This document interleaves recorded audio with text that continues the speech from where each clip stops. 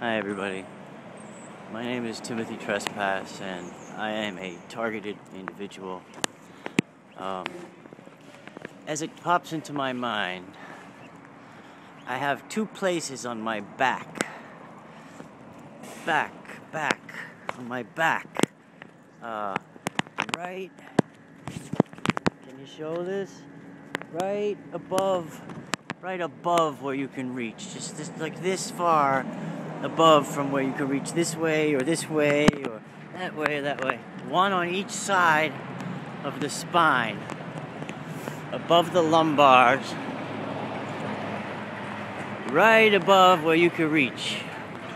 And it feels like two spots, two places, two things, two implants that they make hurt. Sometimes it's one side that hurts, sometimes it's the other side that hurts, sometimes it's both sides that hurt. They can make this horrible itching that spreads throughout your back and you can't reach it. It's the perfect place to put an implant. We've been knocked unconscious so many times with their sleeping gas and them coming into the room and they do anything they want to us, you know? But that's one of the things that hurts. And you can tell it's like not a physical thing. It's not related to something in my body that's happening that I'm doing. It's external. Just another thing, as I mentioned it, smoking cigarettes in New York City parks is now illegal. I didn't know that. And of course, since the policeman's job is to carry out a commercial transaction with me on behalf of the city, whether I want to transact or not, as a statutory citizen, I get a ticket. And I have to tell you, I was so afraid yesterday. You know, I mean, just having police contact when you're out on recognizance, on your own personal recognizance, is enough to get you locked up again, if they're assholes. I don't know, I guess nothing popped up on the pop-up-a-later machine when they ran my name, but, you know, I mean, how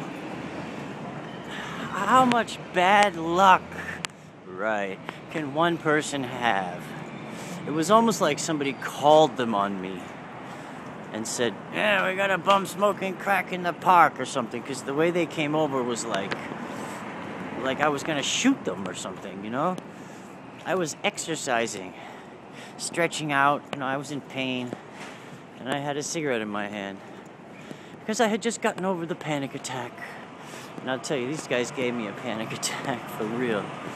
And poor Petra is right now in the bowels of justice, fighting off this ticket that they gave her for possession of residue, which, you know, again, they could have said, hey, you know you can't smoke here, don't do it again and we'll give you a ticket.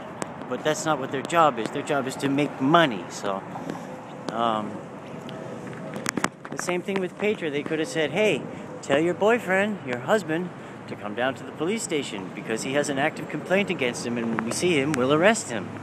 But no, they didn't tell me that either. It was like, oh, a big surprise waiting to happen. I really don't like living in a Nazi country. And what's worse is I live in a Nazi country that has technology that most people don't believe is real. And they're testing it out on everybody. That's my story, and I'm sticking to it. Thanks for listening. God bless you all.